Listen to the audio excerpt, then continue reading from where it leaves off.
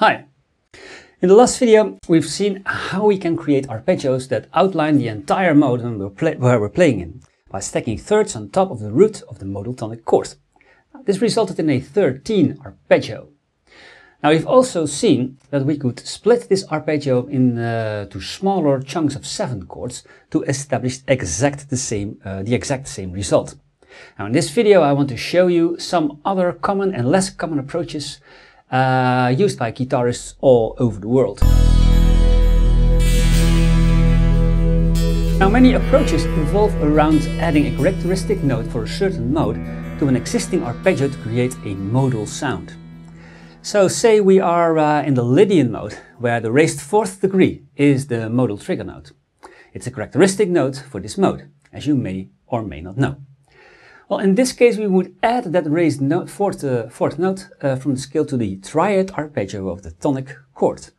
So for example, in C Lydian, the characteristic note for this mode is the F sharp, which is the raised 4th note in the C Lydian scale.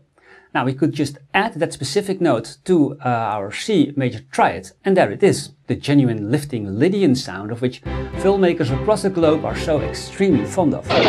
Now let's do a very short recap of these characteristic notes for the modes of the major scale.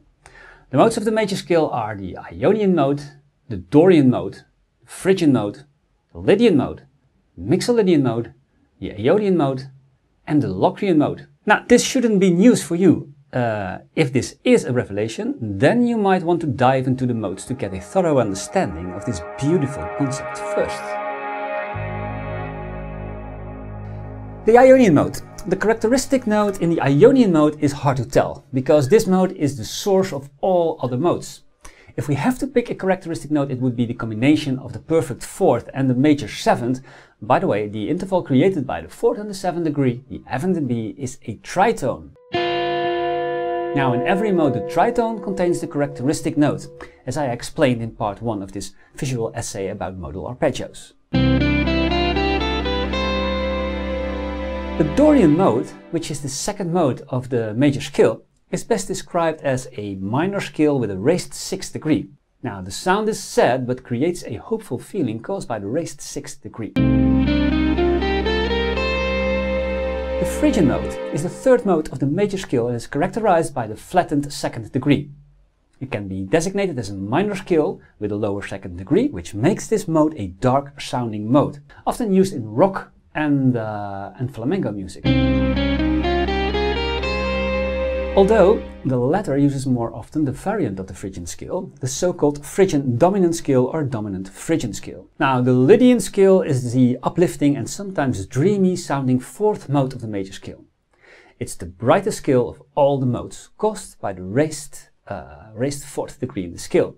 Well, it's often used for film scores and in instrumental rock music. The Mixolydian scale is the 5th mode and has a flattened 7th degree, which is the characteristic note in this darker sounding major scale, and is used extensively in blues and rock orientated music. Now the beautiful Ionian mode has been used many times in pop music and is often called the natural minor scale, or short the minor scale. Now the flattened 6th in combination with the major 2nd degree is probably what it sets apart from the other minor modes.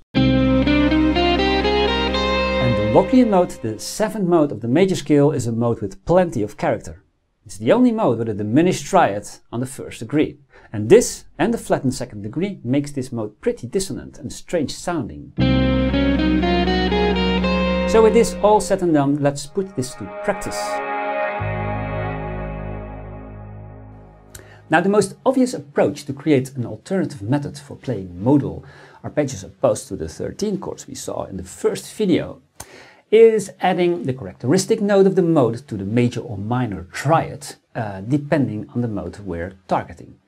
So when improvising in the, let's say, E Dorian mode or an E minor chord, we can add the characteristic raised 6th to the E minor triad arpeggio. Now the raised 6th note in E Dorian is the note C sharp, and this is the minor triad arpeggio containing merely the root, the minor 3rd and perfect 5th. And now we can add the note C sharp to this arpeggio to create an E Dorian flavored minor arpeggio like this. Well, it's as simple as that. The only thing you should know is the specific note that triggers the modal sound. Now let's do another one by exploring the E Phrygian arpeggio based on the triad arpeggio. Now we know that the Phrygian mode is a minor scale with a flattened second degree. So we take an E minor triad arpeggio as a starting point. The flattened second degree in the E Phrygian mode is the note F. Now let's add this note to our E minor arpeggio to create a Phrygian flavored E minor arpeggio.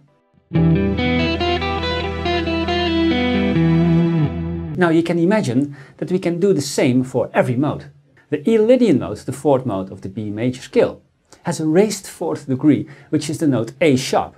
Now if we add this to the major triad, then we end up with an arpeggio like this.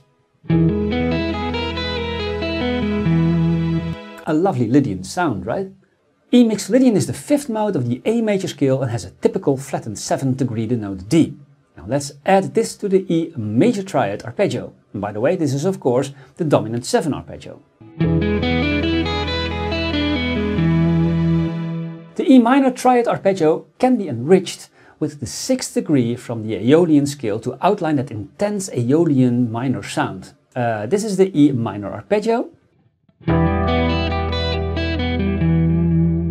And this is the same arpeggio with an addition of the characteristic flattened 6th degree, the note C, in the Aeolian mode.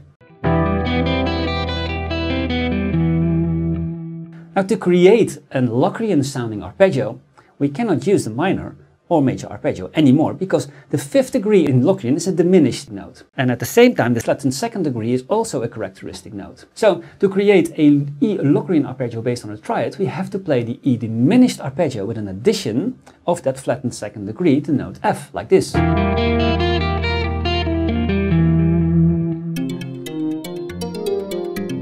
Now maybe you've seen my tutorial about using one shape for multiple arpeggios. Well, we could take this idea by hand to create a modal variant.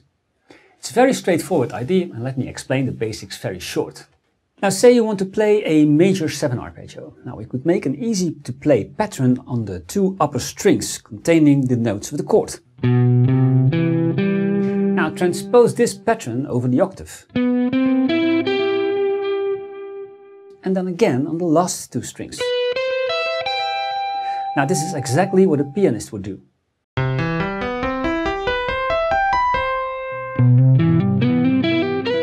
Now let's use this approach for the modes. For the Dorian we can add the note B to the D minor arpeggio using the 2-string shape.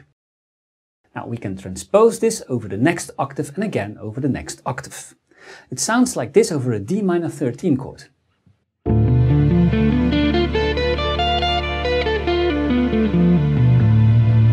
Now for the Phrygian mode it's best to adapt the E minor triad to an E sus4 chord. For technical reasons, but still outlines the E Phrygian sound, although we're missing the minor third. Now we can add the characteristic flattened 2nd degree, the note F in this case, while maintaining a convenient fingering. We can expand this pattern over the next 2 octaves, as you can see right here. And it sounds like this.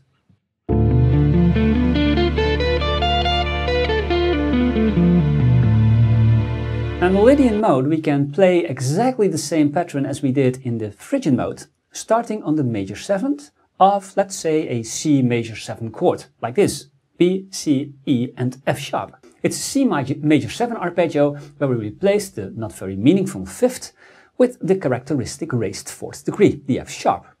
This arpeggio looks and sounds like this.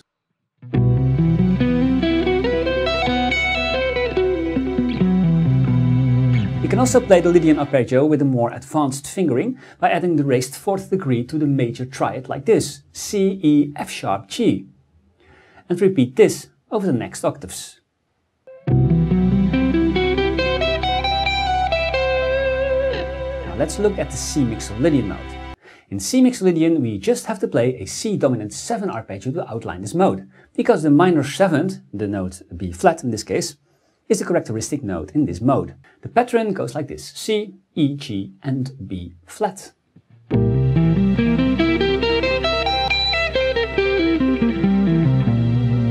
The E minor 7 arpeggio we'll do over the E Aeolian mode, but we also can add the minor 6 to the minor triad to get that real Aeolian sound. In fact, we have now created a C major 7 arpeggio, which sounds pretty Aeolian over a E minor chord.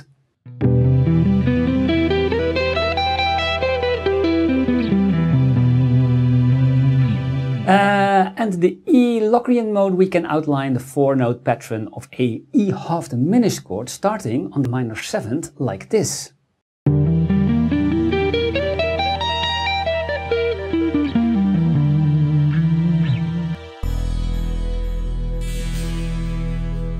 Now, the last approach to creating modal sounding arpeggios is the way guitarist Tim Miller plays his remarkable and innovative phrases by applying his 2-1-2-1 system. It all comes down to playing arpeggios with 2 notes on one string and the other one on the adjacent string, the other string.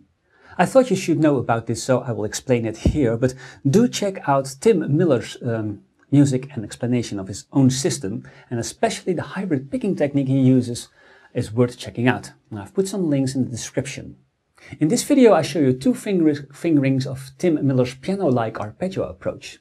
And the first one goes like this, and you can project this on every scale.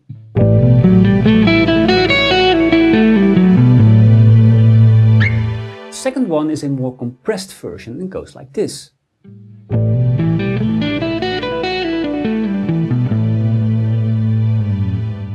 Now, this is almost a symmetrical fingering, but it can be adapted to suit your needs, of course. Now, say you want to apply this system to create a C Mixolydian sounding arpeggio. We needed the notes that outline the C Mixolydian mode, which is at least the characteristic note, and any other color tone is welcome, of course.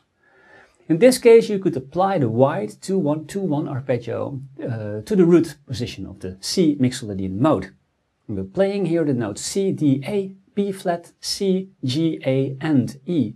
So what we're playing here is a C dominant 9-13 chord. C, E, G, B flat, D and A. And this chord is associated with the Mixolydian mode.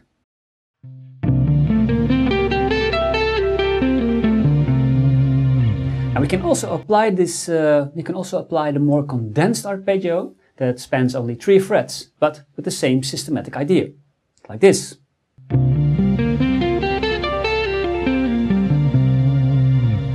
This we have played a C dominant 13 chord with the notes C, G, B flat, D, F and A. And this is a typical Mixolydian chord. Let's do this for the Dorian notes too. We could apply this 2-1-2-1 shape in this way. We're playing the notes A, B, F sharp, Dorian trigger note, G, A, E, and again the note E, the note F sharp and the note B.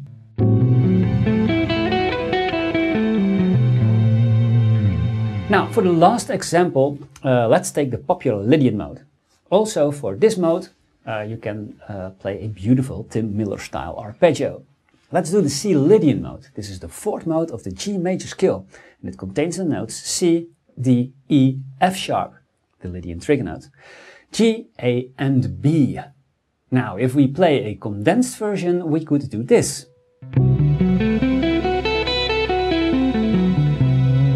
Now we have played all the notes from the C Lydian scale. Well, there's also a wider version which sounds different. This arpeggio starts with the major 7 chord and adds the F sharp on the 3rd string.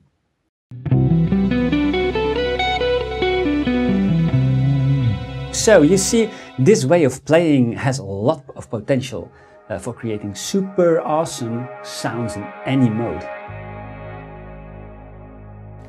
Now, in this video and in part 1 of this series, you have seen that there are lots of possibilities to play arpeggios, and especially the modal ones. Well, they can sound really good and create an evolved sound when used in an improvisation. Now, if you are creative, you can come up with your own variations, and don't hesitate to share them here with the others so everyone can profit from your creativity. Now, for now, I want to thank you for watching this video. If it was fun, please like or comment and spread the word to anyone who can benefit from these videos. So, greets from the Netherlands, and I see you later.